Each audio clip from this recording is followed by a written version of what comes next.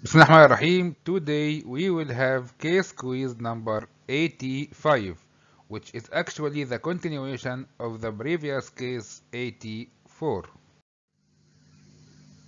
Just to revise the case data for the last week, it was an old woman, 73 years old, complaining of subacute onset of severe pain in the neck, shoulder, lower back, and hips. Worsened progressively over the period of 12 weeks, associated with loss of appetite and substantial stiffness in the shoulder and back, with difficulty in turning over the bed. On examination, the patient had moderate pallor with no evidence of lymphadenopathy or thyromegaly, normal pulse and blood pressure, but faint systolic murmur, and mild weakness in the shoulder girdle, and mild resting tremors of the hands, but no muscle tenderness noted, and intermittent nighttime pyrexia and sweating.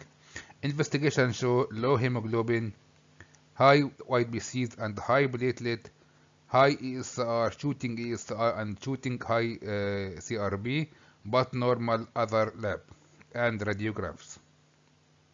And the patient was diagnosed as having polymyalgia rheumatica, as you remember. However, follow-up of the same case show the treatment and initial outcomes of this patient: oral prednisolone 15 mg daily and oral bisphosphonate alendronate 70 mg weekly for bone protection. This led to the patient's symptoms improved within 24 hours, and she was discharged 3 days later with a follow-up appointment planned for 4 weeks after discharge. So the patient received only low-dose steroid and alendronate, with improvement started from the first day after the treatment, and she only admitted for 3 days and then discharged with a plan to come again after 4 weeks. However, 2 weeks after the discharge, the patient presented to an outpatient clinic because she had developed nausea, vomiting, shortness of breath, skin rash over the legs, painful mouth ulcers, and further decline in her appetite. The new investigations showed low hemoglobin level more than the previous picture, elevated white BCs and platelet over the previous picture, raised serum urea and creatinine levels, raised ESR and CRP again after decline after treatment. Urine dipstick test revealed hematuria and proteinuria, which was normal in the first visit. Urine microscopy revealed the presence of red blood cell but no casts. Creatinine clearance considerably reduced. ANCA-P was positive, but ANCA-C was negative. Myeloperoxidase antibody level were markedly elevated. Tests for antibodies against proteinase 3 and glomerular basement membrane were negative. A complete clotting screen, including measurement of the level of anticardiolipin, was normal. Chest radiograph, ECG, and ultrasound of the abdomen show no abnormalities. Renal biopsy revealed histological features of crescentic glomerular nephritis and vasculitis. So the new presentation is totally different from the previous presentation.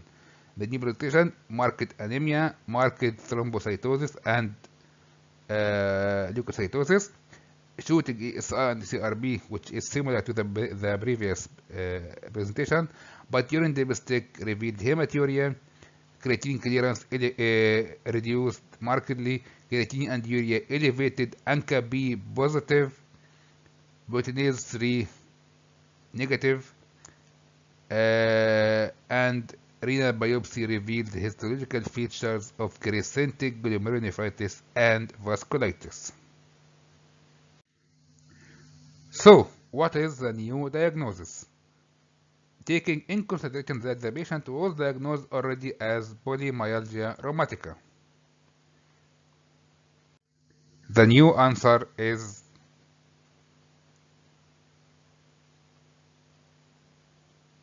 microscopic polyangiitis. Microscopic polyangiitis, MPA. Discussion of the diagnosis.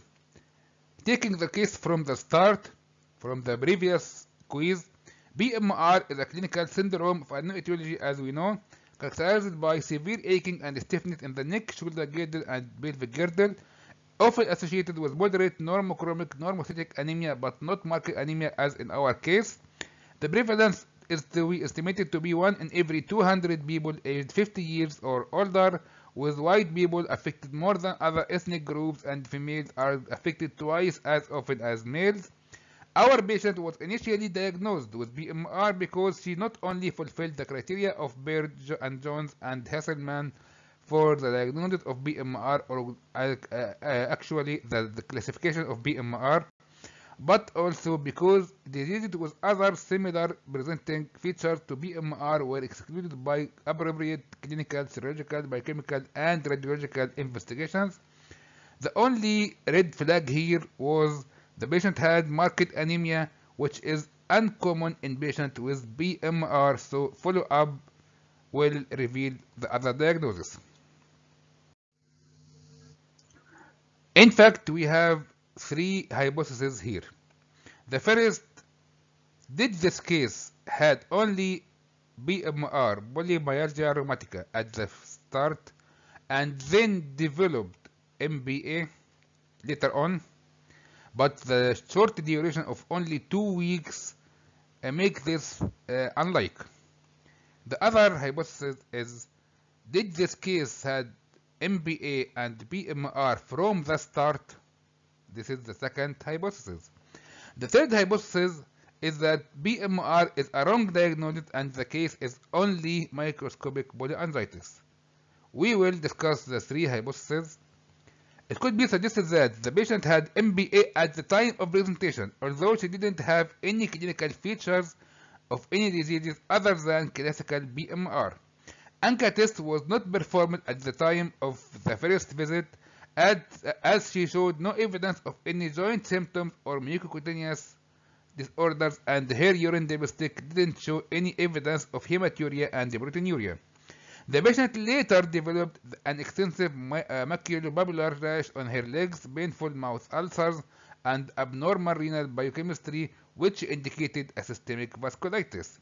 She was investigated serologically and histologically, which confirmed ANCA positive vasculitis with crescentic glomerulonephritis, and infection here were ruled out by extensive investigations. So the first possibility here is the patient had either MPA from the start or developed MPA rapidly later on after the diagnosis of PMR.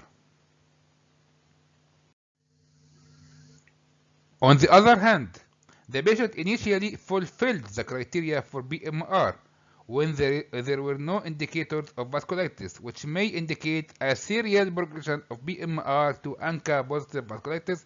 But the question here is the duration between the diagnosis of PMR, the onset of PMR, and the onset of ANCA-associated vasculitis is only 2 weeks, which is very short. Moreover, in a retrospective case control study in a renal unit, it was concluded that small vessel vasculitis such as MPA is frequently misdiagnosed as PMR in the elderly, especially in patients with indolent disease, although the outcome of the patient didn't seem to be adversely affected. So it was recorded already that some cases of MPA or ANCA-associated small vessel vasculitis may be misdiagnosed as PMR at the start, especially in elderly patients. So we didn't know actually what is the right hypothesis. Is it PMR from the start and then develop MPA? Is it combination of PMA and MBA from the start, from the onset, or it is only MBA case and misdiagnosed as PMR, but later on developed and completed the criteria for MBA. We didn't know the right answer.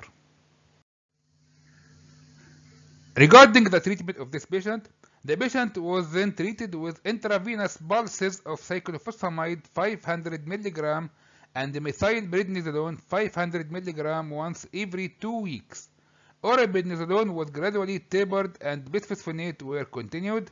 She began to show clinical signs of improvement with amelioration of her skin rash, mouth ulcers, and shortness of breath, and she regained her appetite and her weight increased.